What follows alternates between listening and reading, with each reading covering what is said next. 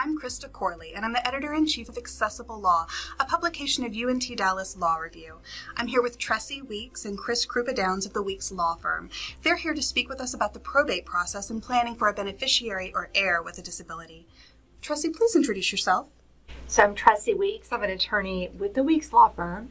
We help families with children with disabilities, and we help plan for the child's future. So we do specialized estate planning for those families, including special needs trusts. We also do regular estate planning and probate and guardianship. And I also have a nonprofit that helps families with children with disabilities. And then I serve on the boards of some other nonprofits that help people with disabilities. And so serving the disability community is not just a business for me, it's also a ministry. Well, thank you for being here.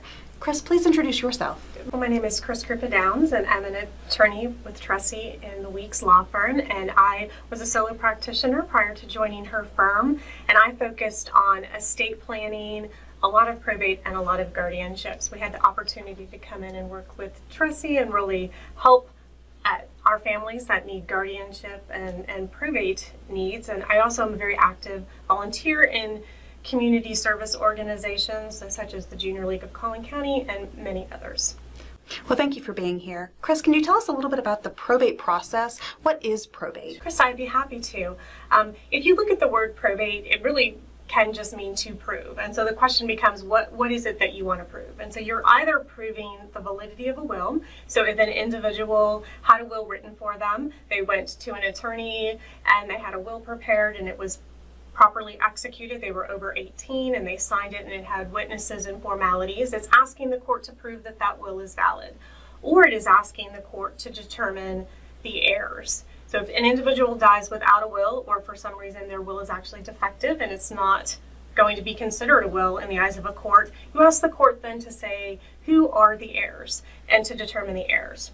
And then the second part of a probate is whether or not you're going to ask the court to formally appoint an executor or an administrator of the estate to handle the administration of the estate. Administration can be independent administration, where you're going in and they're just being appointed by the court to act as that executor or administrator, and then that administrator or executor is charged with collecting assets of the estate. They are going to pay debts such as funeral expenses, last bills, and then ultimately distribute the remainder of the estate to the beneficiaries or the heirs. Or you can actually have a dependent administration as well. And a dependent administration is more typical in an heirship proceeding, and that is more court supervised, where the court goes along with you every step of the way, and everything that administrator needs to have done, the court has to be approved. Ideally, we prefer independent administration because the court is not mother. So if you think about a court as being mother, you don't have to go, mother, may I do something? And so that's really what probate is. It's sort of a two-step process, proving something and then doing an administration. Well, what is the difference between a will and a trust? So as we've already touched on, a will is a formal document where I might write a will where I say that I have left all of my assets to Tresi, and I've also appointed her as the executor of my estate. I have done that formally. I've had witnesses. I've made my will self-proved, where again I say in a paragraph that I'm 18, I know what I'm doing, who my heirs are, and it's a formal will. And then that way, when I finally pass away, Tresi can take that will and utilize an attorney and take that through the probate process, ask the court to prove that will to be valid. But another option in estate planning is to consider the use of a trust. A trust is a tool where you have a trustor, also might be referred to as a grantor, and you have a trustee, and then you have a beneficiary. So if we take the case of just me, I could write a trust where I am the trustor. So I'm going to write a trust where I put my house and my bank accounts and all of my personal property into a trust.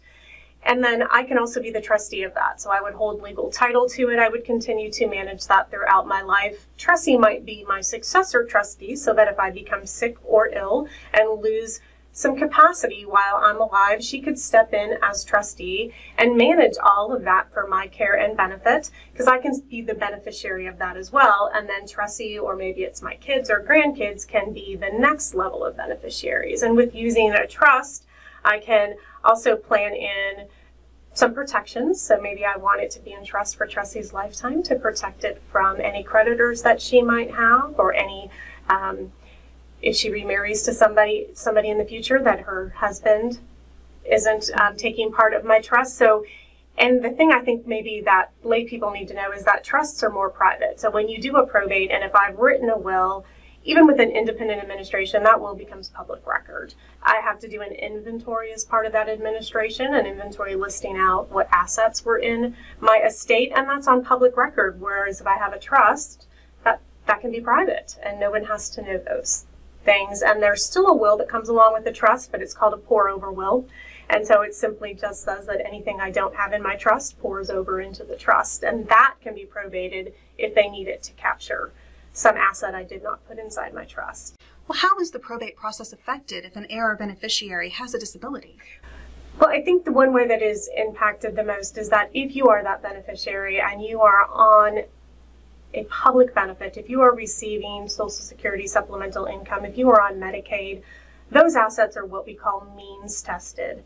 Your ability to have those is not based on your workable hours that you might have had a job. It's really based on how much money you have. And if you have $2,000 or less in countable assets, you qualify for those benefits.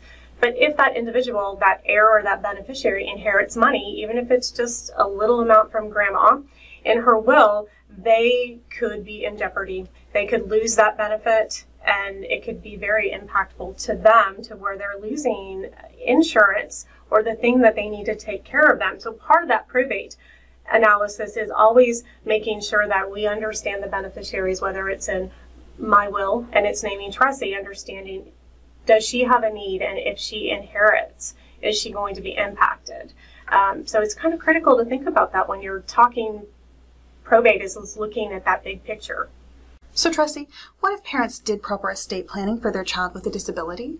Sure, Krista. So if a family is properly planning for their child, they're probably going to have what we call a third-party special needs trust. And this is a trust that the parents can create. And then when they pass away, what they leave to that child can go in that trust.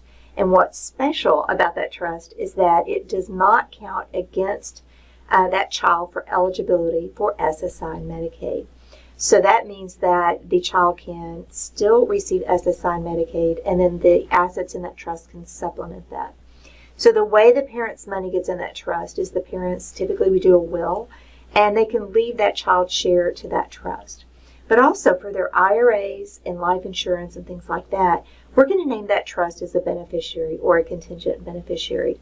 So when the parents pass away, the money goes in that trust, and then it doesn't impact their benefits. For a lot of these kiddos, Medicaid is a life or death situation. It can provide not only medical care, but it can also provide in-home nursing care, supplies, diapers, home modifications, all kinds of things. And so for some children, if they lose those benefits, it could be very tragic for those kids. So when we plan ahead, we've got a third-party special needs trust, and the child can still be eligible. A third-party special needs trust just means that when that child dies, whatever's left would go to whoever is named as a contingent beneficiary, if that's Chris or whoever that might be. So how is probate affected if the parents did not establish a special needs trust before their death? If they don't have a special needs trust, then when the parents die, if assets go to that child directly, as Chris mentioned, that child can lose their SSI Medicaid. Now, if they lose SSI Medicaid again, it could be quite tragic. Now, in some situations, we can create a first-party special needs trust. The difference with a first-party trust is it has a Medicaid payback provision.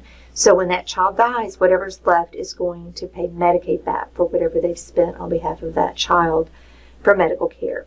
So in some situations, we can create that, but the money can end up with the state.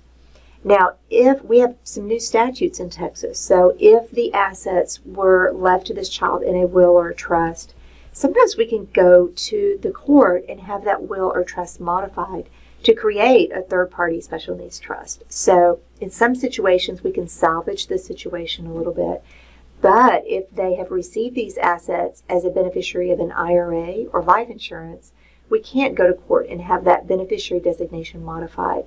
So we might have to do a 1301 management trust or something like that, which may have some additional restrictions.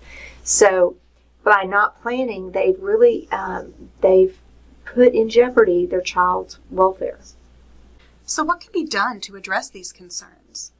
Parents should consult with an attorney who's experienced in special needs planning and special needs trusts. So if they're looking for an attorney in this area, they can go to it. There are a couple of websites they can go to. They can go to the NALA website, which is the National Academy of Elder Law Attorneys, or they can go to the Academy of Special Needs Planners. Both of those websites have a listing of attorneys who are experienced in special needs trusts. And what I find is when the parents do the planning and they've done it right, they have a lot of peace of mind. And so I think it's a great thing for parents to plan ahead and get that peace of mind. Thank you so much for being here. You've given us a lot of great information and a lot to think about. For more information, visit the Accessible Law website.